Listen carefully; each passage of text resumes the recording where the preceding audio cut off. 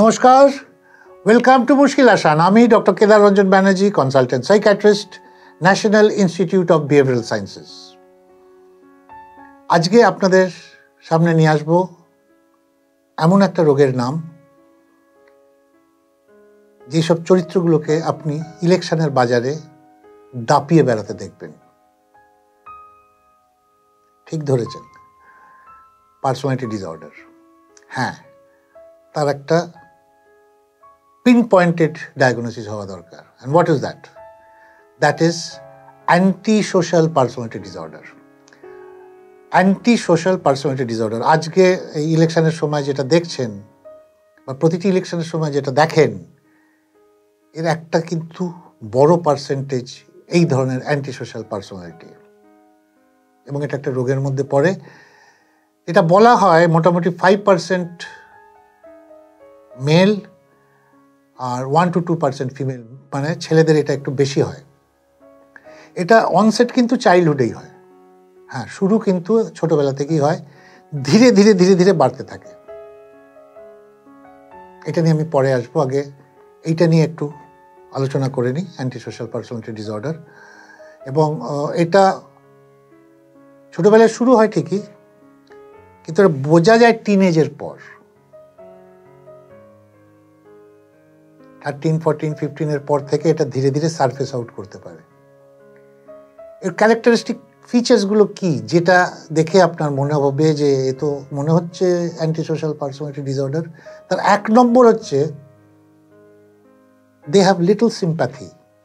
এদের কোনো সিম্প্যাথি হয় না, এবং এরা রেসপেক্ট দিতে জানে না। এমনকি এরা খুব আনন্দ পায় যদি আইন ভাঙতে পারে, এবং তার জন্য অনেকে অ্যারেস্টও হয়, বেরিয়ে এসে আবার একই কাজ করে, কারণ দে আর ভেরি ইম্পালসিভ।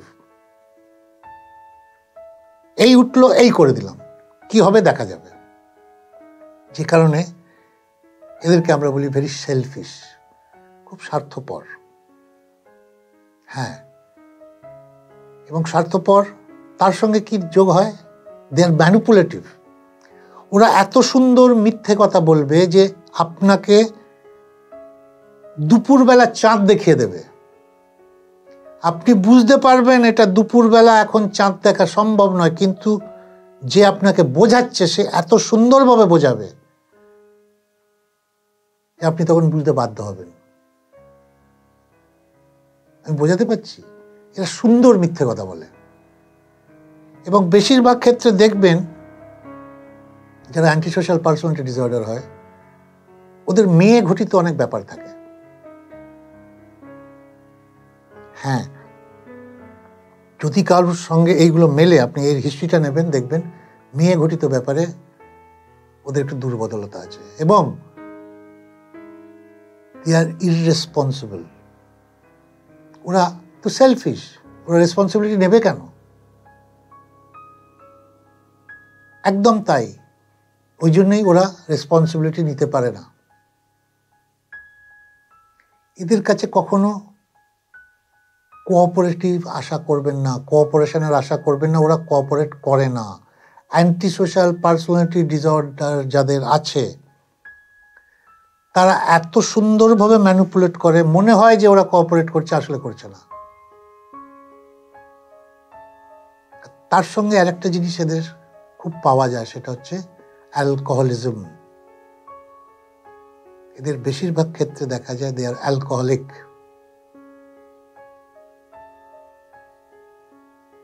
এবং যেটা আগে বললাম, এদের বেশিরভাগ ক্ষেত্রে কিন্তু ল ভাঙার একটা প্রবণতা আছে, নিয়ম ভাঙার একটা প্রবণতা আছে, যে কারণে ওরা অনেকবার অ্যারেস্টও হয়।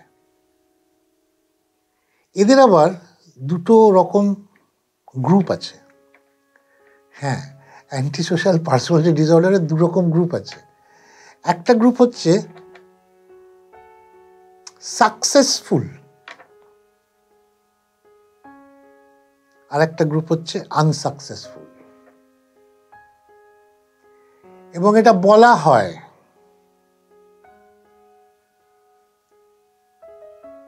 অনেক পলিটিক্যাল লিডার্স আছেন যাদের মধ্যে এই অ্যান্টিসোশ্যাল পার্সোনালিটি ডিসঅর্ডারের ট্রেট আছে। এটা আমার কথা নয়, এটা বইয়ের কথা। এবার আসুন, যেটা দিয়ে আমি শুরু করেছিলাম, এই ছোটবেলা থেকেই শুরু হয়, যে কারণে অনেক সময় আমরা দেখি ফ্যামিলিয়াল, মানে বাবাও অ্যান্টিসোশ্যাল, ছেলেও অ্যান্টিসোশ্যাল, বা ফ্যামিলিতে কেউ অ্যান্টিসোশ্যাল, ওই ফ্যামিলিতে আর একজন অ্যান্টিসোশ্যাল, ফ্যামিলিয়াল। এবং এটা শুরু হয় বাচ্চাবেলা থেকে। বাচ্চাবেলায় দেখা যায় এরা একটু হাইপার অ্যাক্টিভ হয়, একটু ছটফটে হয়, এই দেখ দেখ দেখ, এই ধর ধর ধর, স্কুল থেকে কমপ্লেন আসতে শুরু করে, পড়াশোনা ধীরে ধীরে ডিটোরিয়েট করে। এবং এই হাইপার অ্যাক্টিভিটি থেকে আসে কন্ডাক্ট ডিসঅর্ডার। কন্ডাক্ট ডিসঅর্ডারটা কি? বেড়ালটা শুয়ে আছে, দৌড়ে গিয়ে বেড়ালের ল্যাশটা ধরে ঘুরিয়ে ছেড়ে দিল। হাতের কাছে দেশলাই আছে, পর্দাতে আগুন জ্বালিয়ে দিল। বা এখানে নো পার্কিং এরিয়া, সেখানেই গাড়িটা রাখবে করে পুলিশের সঙ্গে ঝামেলা, থানা, হাজতবাস ইত্যাদি করতে করতে কন্ডাক্ট ডিসঅর্ডার থেকে ঢুকে যায় অ্যান্টিসোশ্যাল পার্সোনালিটি ডিসঅর্ডার। এবার আসুন ট্রিটমেন্ট। প্রথম কথা হলো, যারা পার্সোনালিটি ডিসঅর্ডার হয়, বিশেষ করে অ্যান্টিসোশ্যাল পার্সোনালিটি ডিসঅর্ডার বা বর্ডারলাইন পার্সোনালিটি ডিসঅর্ডার, যেটা আমরা আলোচনা করেছি এর আগে, এরা মানতেই চায় না যে তারা রোগী, কারণ ওরা তো ঠিক আছে,